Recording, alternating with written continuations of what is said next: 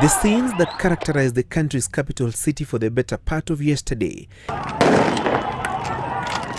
standoff that kicked off from the Jomo Kenyatta International Airport, where scores of National Resistance Movement supporters had defied police orders to welcome back their leader Raila Odinga, who was jetting back from a 10-day tour of the United States of America and Europe.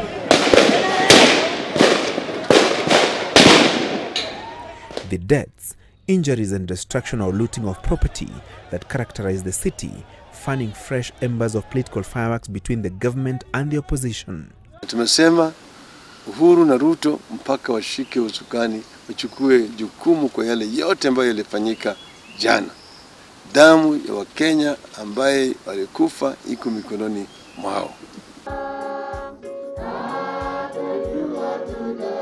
President Uhuru Kenyatta, his deputy William Ruto and a host of Jubilee leaders who attended the burial of the immediate Nyeri governor Dr. Wahome Gakuru, blaming Odinga for the chaos that rocked the city.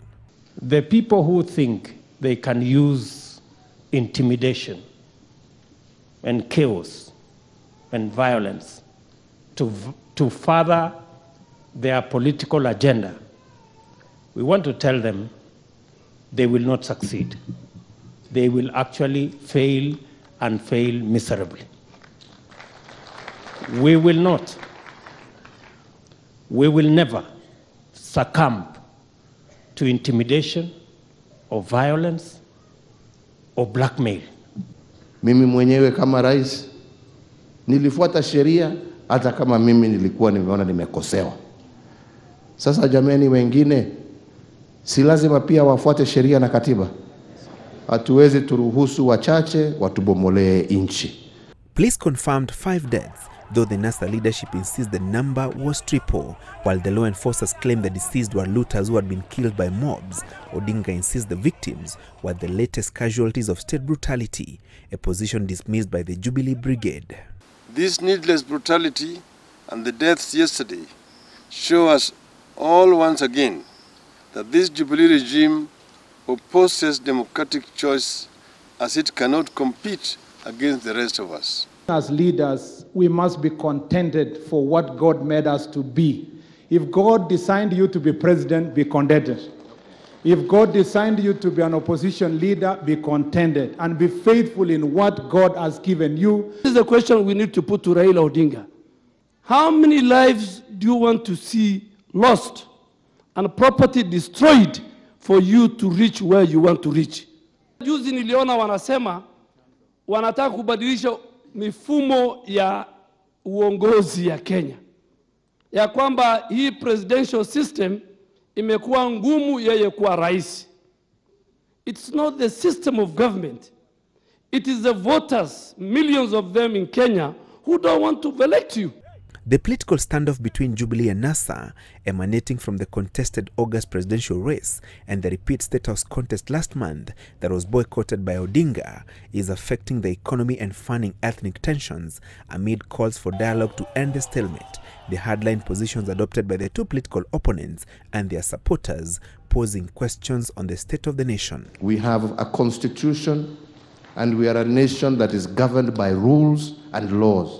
And we must all abide by it. And asking people to respect that is not going overboard. And we shall demand that we must continue to be a nation that is guided by our constitution and that lives within the rule of law. Maandamano yafanyike kwa njia ya amani. Maandamano ya kuibia wafanyi biashara, kuchoma magari ya watu, kupiga magari ya watu wengine mawe, hayo si maandamano. Let us be clear. The prolonged political and economic crisis that we have been living with for months now is the responsibility solely of the Jubilee regime's actions. Yesterday, it brought Nairobi's economy to a standstill, preventing workers, traders, travelers and students from going on with their normal lives.